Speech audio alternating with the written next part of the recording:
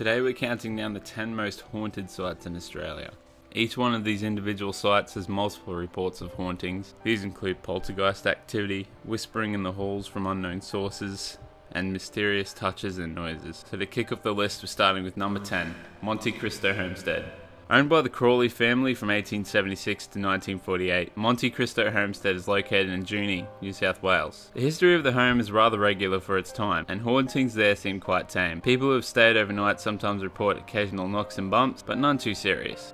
Number 9. National Film and Sound Archive. Located in Canberra, the National Film and Sound Archive has dark roots. It may today be a host for the nation's media archives, but in 1931 the building was opened as the National Institute of Anatomy. Inside the building was a morgue, dissection rooms, displays of human and animal organs and tissue, and an overwhelming vibe at night of malevolent presence, even today. It remained as the Institute of Anatomy until the late 70s. Hauntings include sightings of the founder, Sir Colin Mackenzie, whose ashes are stored in the building, appearing near them in the late afternoon. There is also reportedly poltergeist activities, notably where the old dissection rooms were, which are now used as meeting and sound recording rooms. It is said that in these rooms, there are strange noises recorded as well, but no evidence of this has come forward. Number 8. Picton Tunnel. The story behind the Picton Tunnel is both tragic and haunting. On December 13th of 1916, 51-year-old Emily Bollard had been walking home and decided to shortcut through the 592-foot tunnel. She was unfortunately struck by a train and died, many people speculating on whether her death was a misfortunate accident or suicide. Today, her benevolent spirit roams the tunnels, occasionally giving a few people a scare and often being seen as a faceless white apparition. Number 7. The Devil's Pool. Devil's Pool, or the Babinda Boulders, is a natural series of rock pools and waterfalls in Queensland. The site has sparked much speculation into the validity of Australian myths and legends, as well as the origins of the Devil's Pool, curse. One says it began with the drowning death of a young newlywed woman at the pool. Another says the curse began because of disrespect to the Australian Indigenous culture at what is considered a sacred site. Either way, locals steer clear of the site, and it has claimed the lives of exclusively 17 young males since 1959. Number 6. The Old Melbourne Gaol.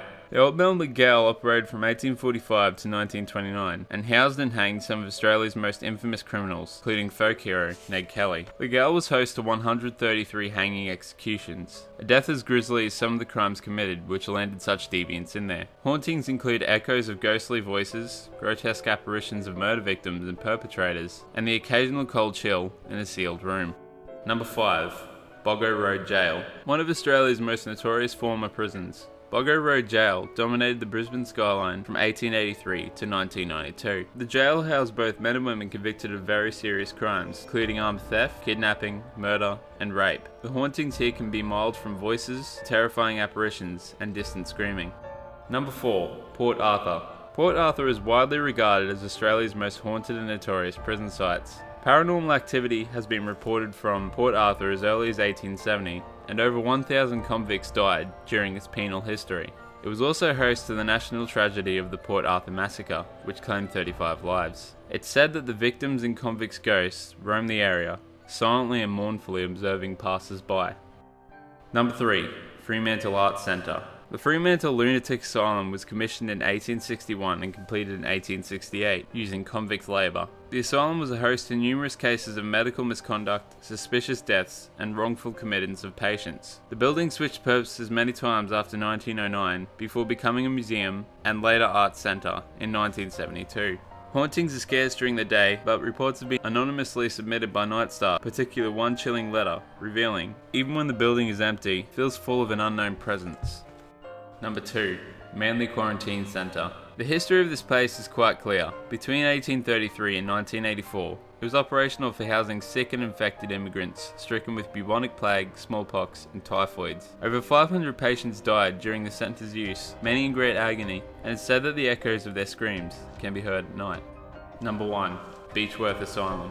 Located in the appropriately named Mayday Hills, Victoria, the former Beechworth Lunatic Asylum held some of Australia's most criminally insane. Far and wide, it is regarded as one of Australia's, if not the, most haunted sites. Given its history, this is no surprise. Much like the Fremantle Arts Centre, A long history of misconduct, abuse, suicide, suspicious deaths, and even rumours of experimentation. A few images have arisen from the asylum of supposed ghosts, such as this one. Perhaps what makes this the most chilling, however, is that the reported paranormal activity is not of glances of ghosts and distant conversation, but rather bold apparitions staring from afar, touches on the shoulders and back, and even reports of whispering into the ears.